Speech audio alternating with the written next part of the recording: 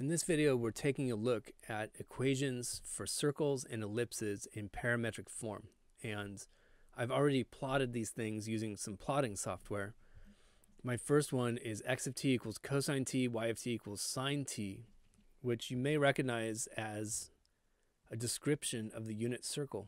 If I call the angle t and the radius 1, then the x-coordinate of this point that I've highlighted is actually the definition of cosine t, and the y-coordinate is the definition of sine t. So we're really just describing the points on the unit circle and tracing those out as the angle goes from 0 to 2 pi.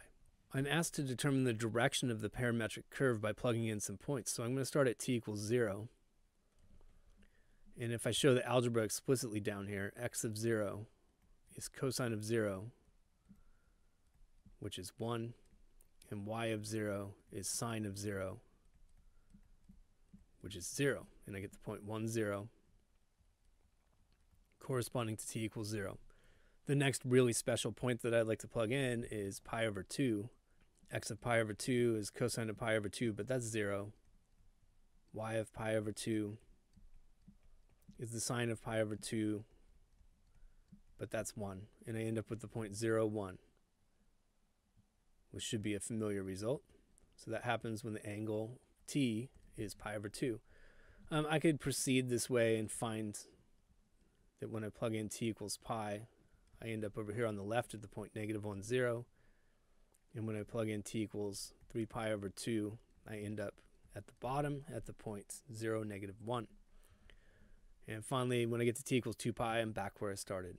So we've determined a directionality here. This curve is being traced out counterclockwise as t increases. All right, let's do a comparison to the equations in part B. I'm given x of t equals 3 cosine t, y of t equals 2 sine t. Well, all I've done here is stretch out the maximum and minimum possible values for x. Instead of maxing out at 1 and having a minimum of negative 1, it now goes from negative 3 to 3. And then y, I stretched out to plus or minus 2. Aside from that, it's really just as simple as plotting a circle. So again, if I plug in some points explicitly, x of 0 is 3 cosine of 0, which is 3. Y of 0 is 2 sine of 0, which is 0, and I end up with the point 3, 0 happening at t equals 0.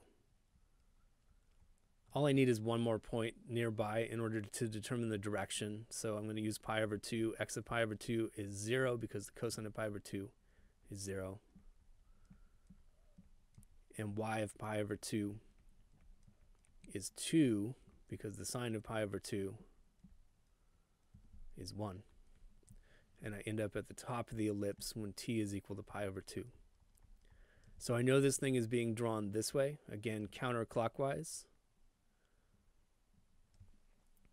And from now on, when I see a set of parametric equations like this, I just think of it as basically being a circle, but these coefficients are giving you the min and max values of x and y, so you can immediately plot this sort of distorted circle or ellipse by plotting these 4 key points, the min and max values of x and y. Now the final part of the question is that I'm asked to eliminate the parameter to retrieve the standard equation for each curve in rectangular coordinates. And there's a very standard trick for this. We're going to use the Pythagorean identity, cosine squared plus sine squared equals 1.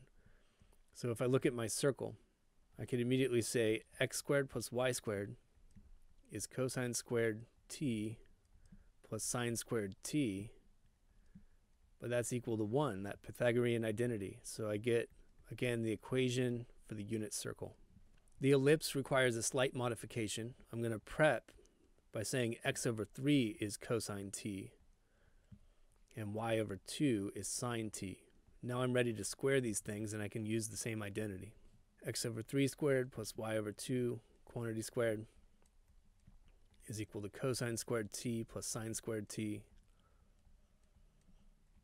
which is equal to 1. In other words, I guess I could write it like this: x squared over 9 plus y squared over 4 equals 1.